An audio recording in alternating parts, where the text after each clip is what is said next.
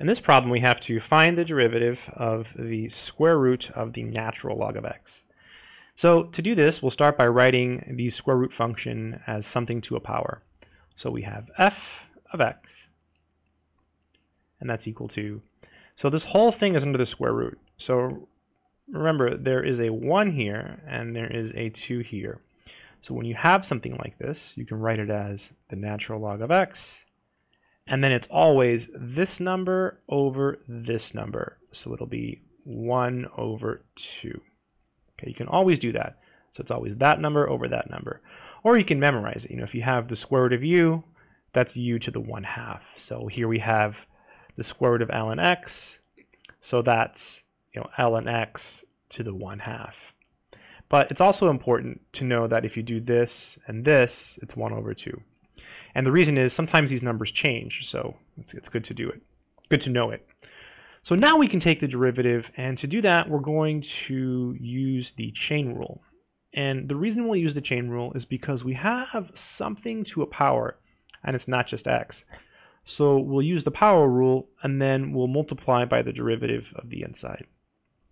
So f prime of x is equal to, so bring the 1/2 down, so we get 1/2. Then we'll leave the inside untouched, so ln x. And then 1/2 minus 1 is negative 1/2, right? You subtract 1. So you bring the number down, subtract 1. And then now we're going to multiply by the derivative of our inside function. So our inside function is ln x, so its derivative is 1 over x. Again, you take the derivative of the outside, leave the inside untouched, and then times the derivative of the inside. That's the chain rule. Let's go ahead and clean this up. This is f prime of x. And I guess we can bring this downstairs and make it positive, so it'll look like this: 1 over 2, 1 over ln x to the 1/2, and then 1 over x.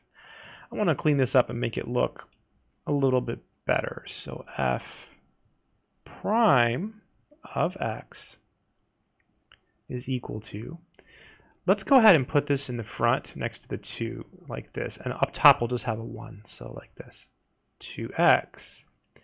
And let's turn this bad boy back into a square root of ln x. And that would be a much cooler looking answer. I hope this video has been helpful. Good luck.